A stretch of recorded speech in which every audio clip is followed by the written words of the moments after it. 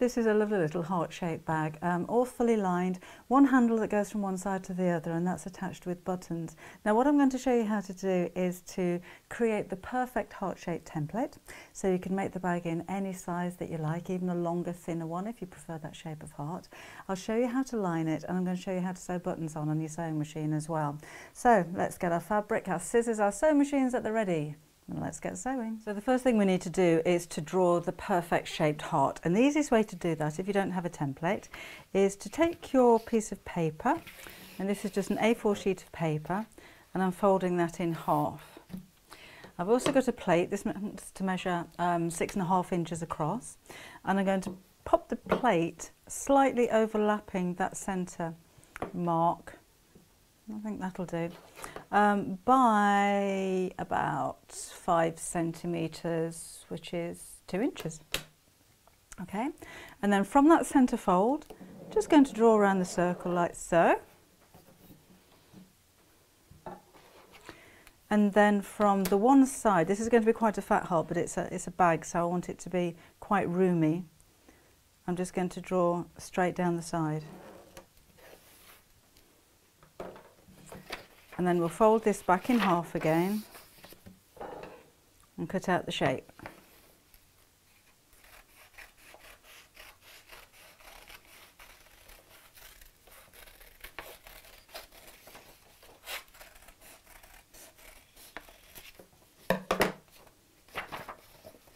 And there's my heart. Now you can create different shapes of heart using the same technique as well. If you decide, actually I want that little V shape down the centre to be a little bit deeper, there's no reason why you can't just cut that a little bit deeper like so. So have a practice with just some, I don't know, some newspaper or some old copy paper that you don't really need. It's a little bit too deep now, so I'm going to trim the top off here until you get the perfect heart. If you prefer one of those Scandinavian types of hearts, which won't look so good on a bag, I don't think, then make your circle smaller here and just extend it even more into a point down the side, so you can create lots of different shapes of hearts. But that one's fine for the bag that I'm making. So the next thing I need to do is to transfer that pattern onto my fabric. So my outer fabric it's got little hearts on it, funnily enough. And what I'm going to do, I've put some fusible fleece on the back of there already, just to give it a little bit of stability. You can use wadding if you like, or just some fabric stabilizer.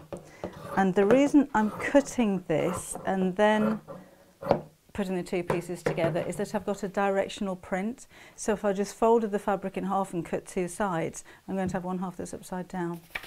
So let me line the fleece up together and just make sure I'm cutting both pieces of fabric in the right direction.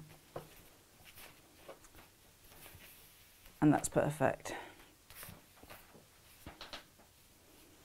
Right, because I've kind of got a check on this as well. I just want to make sure that the lines are sitting straight. I don't want the lines to be slightly off and diagonal, because that would look really odd. So I'll have a few pins in here and then cut out your shape. If you don't have fusible fleece, you can use just wadding or batting. Polyester is fine for something like this. I do prefer a cotton batting, to be honest, but polyester is fine. Or you can buy a fabric stabilizer, slightly heavier this time than the cotton fabric, which doesn't have any loft, so it's not fleecy like this one, but it will give your fabric a little bit more stability. Or if you're using a heavier weight of fabric, like I don't know, a denim or canvas or curtain weight fabric, probably won't need any kind of stabilizer. Okay, so just simply cutting around the shape, and then I'll need two more of these. I'll just chop you off, that'd be easier. In a lining fabric. I do like everything to be lined.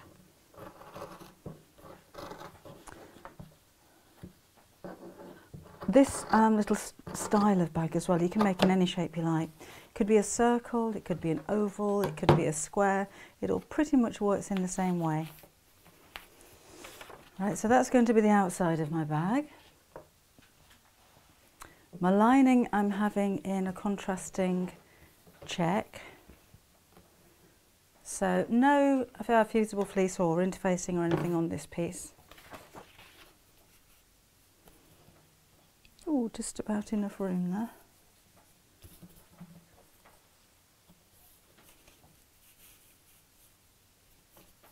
There we go. And you can, if you wish, if you've got a cardboard template, it may be difficult to actually cut around. So you could draw around that shape instead and then cut it out if you find it easier.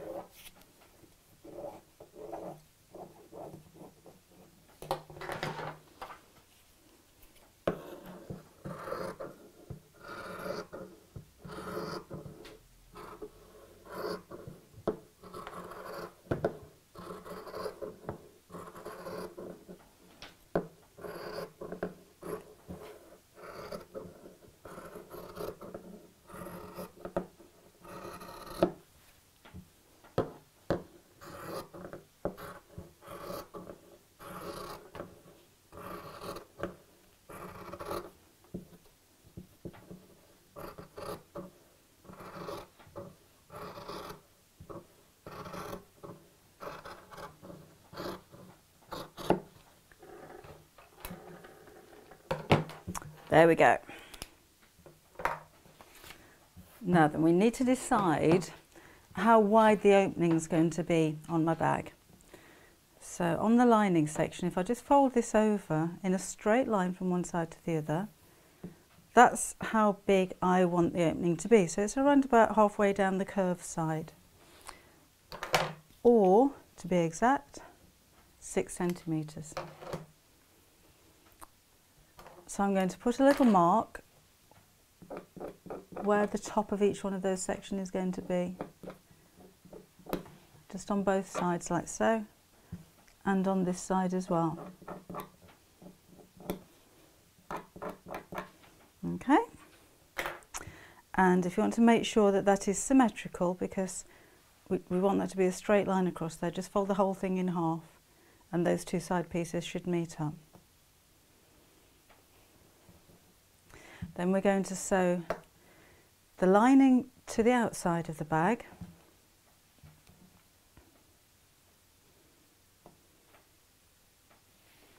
But just from one of those marks that you've just made, round into the V shape and across to the other mark there.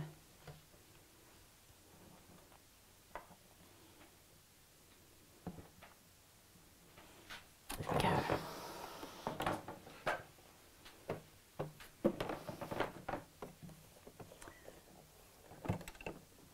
So I'm just using 1/4 of an inch seam allowance.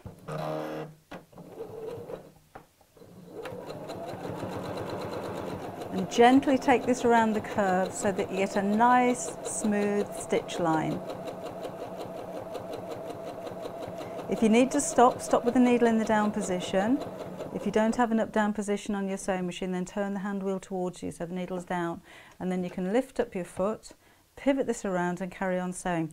Now because I've come into the V shape of the heart, I don't want to go into the V and then sew around the other side, because it doesn't seem to make sense, but you won't get a sharp point if you make a sharp point in your stitches. So if I now sew 2 stitches straight across that V shape and then carry on sewing around, you'll see when I turn this the right side out, I will get that perfect little V shape. So let's just sew around the second side, exactly up to that line that I've just made. And we just lock those stitches off.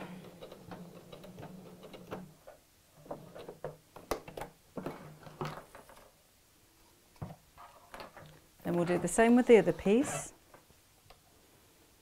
So right sides together, doesn't matter with the lining on this fabric, but just on the outside. A couple of pins in there. And sew around the same curve.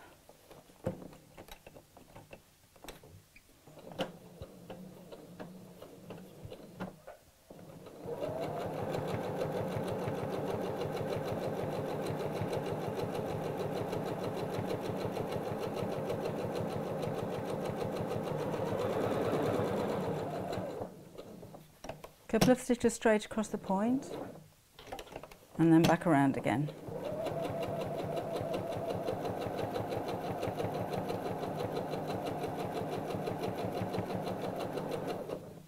Just make sure they're lining up.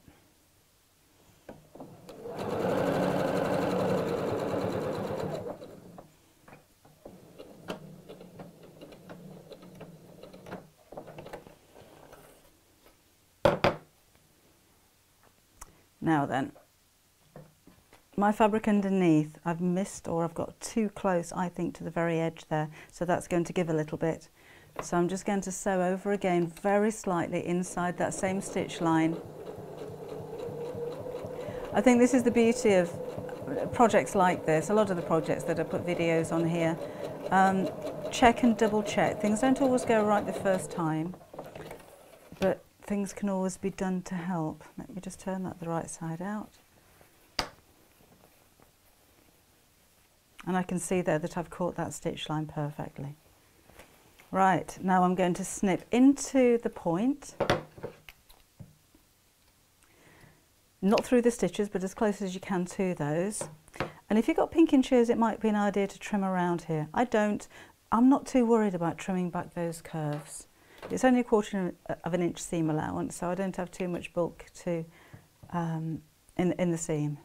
So again, right up into those stitches. And then what we need to do is to sew the two halves together. Now they need to be right sides together. So open these up so that the outside of the bag is right sides together. Just snip off these threads. And we're going to sew around the raw edge from that seam that I've just made at the side here. So those two seams, those two markings should match up perfectly. Make sure they do, because they'll be really noticeable if they don't.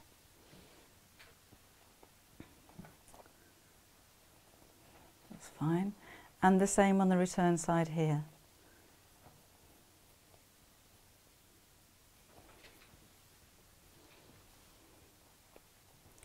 And then we're going to sew from where I finished stitching here down to the point and back round again to the other stitch line. So right on the end of that stitch line, I'm going to put a few stitches in there to secure them. And around we go.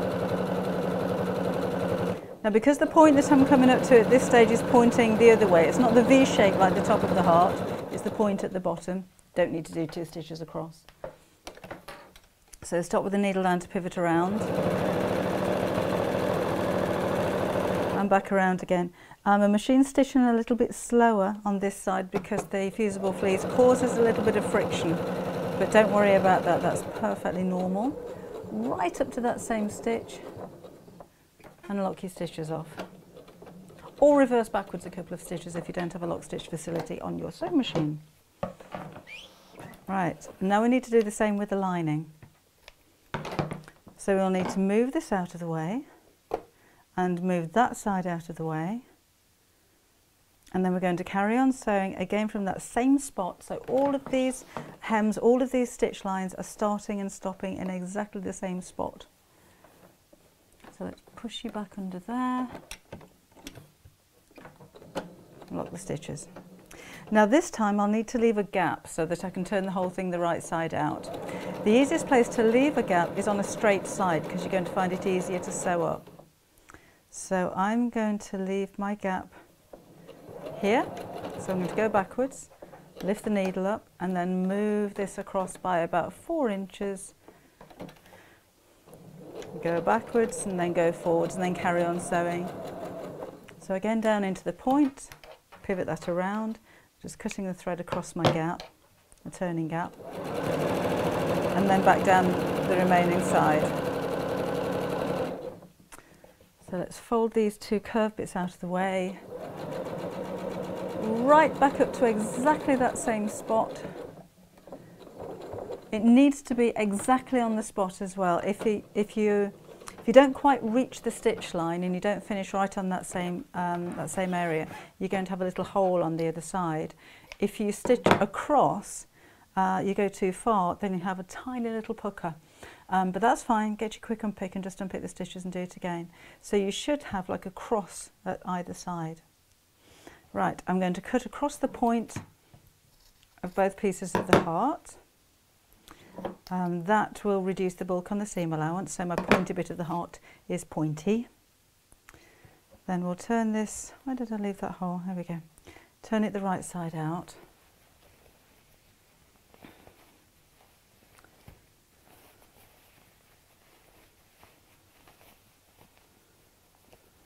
Like so. So just pushing through the curved section, making sure that that side seam is absolutely perfect, because at this point I can still turn it back inside out again and re-sew it, even if I need to unpick it.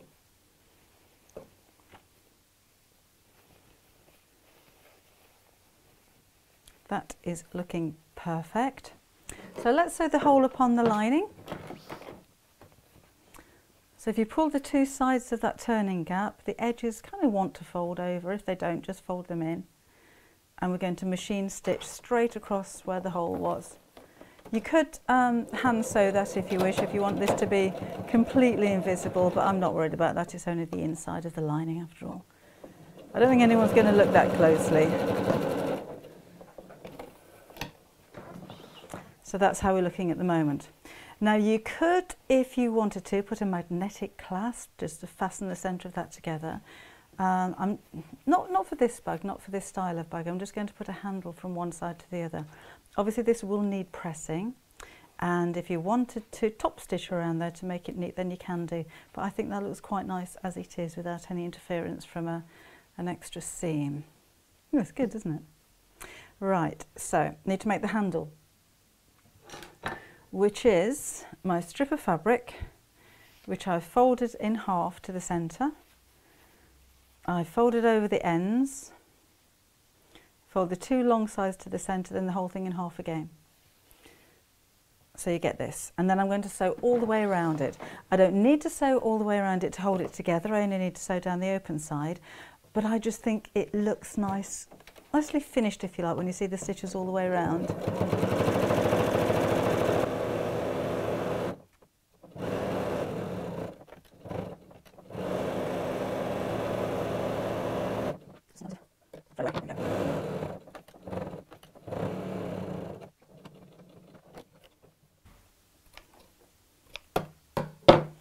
Right, now my handle is going to go from one side of the V of the bag over to the other. So from there to there, so one handle straight across the centre, and then I'm going to sew a button over the top of each piece as well. So the button I'm going to sew on my sewing machine, so I've got a little trick to show you there. But just to hold this piece in place, I'm going to tack it. So these stitches will come out, so don't worry about being particularly neat. This is just to help keep the handle in place while I sew the buttons over the top.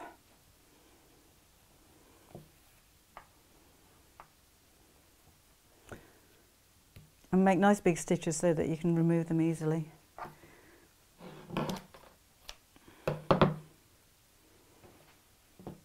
Make sure the handle's not twisted.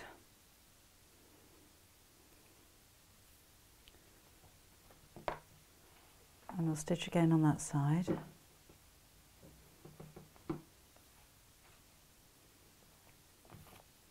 Whoops.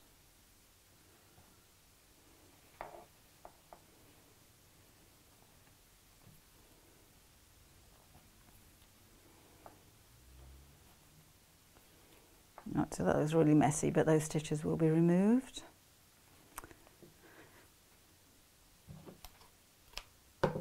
And then I've got two little grey buttons that are going to sit here like that. And I'm going to use my sewing machine to sew those on. So if you haven't done this on your sewing machine before, basically what you need to do is to drop those feed dogs. I've got a lever around the back of my machine, around here somewhere. Where have you gone? That will enable me to drop them. Oh, there you go.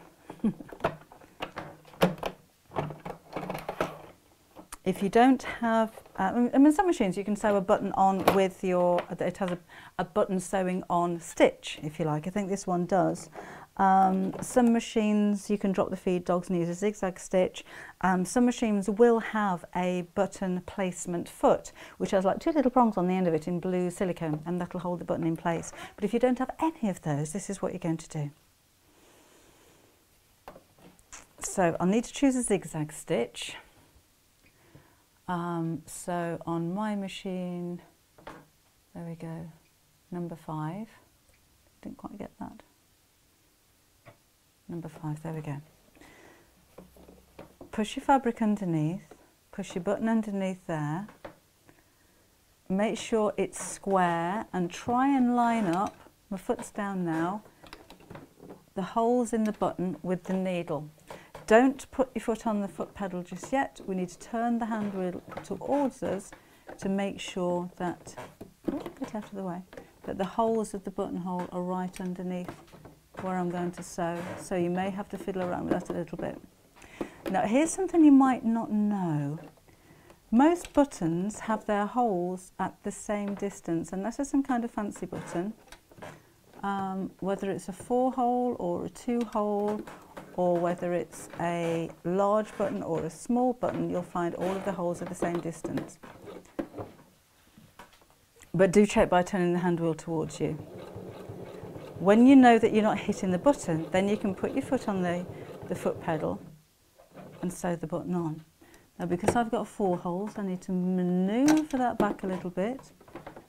And again, just keep pulling this until I get the needle going through the hole.